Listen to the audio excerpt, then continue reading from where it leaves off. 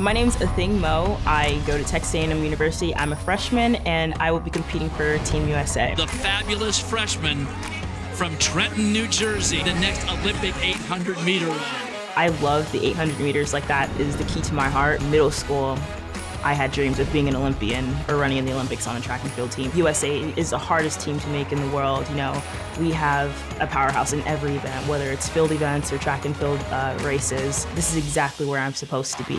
Let Athing Mu do her thing. You just turned 19 years old.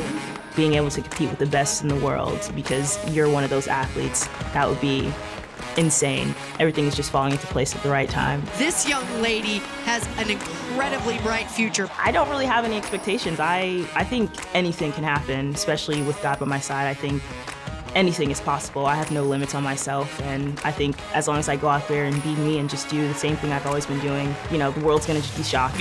We'll be seeing her in Tokyo at the end of July.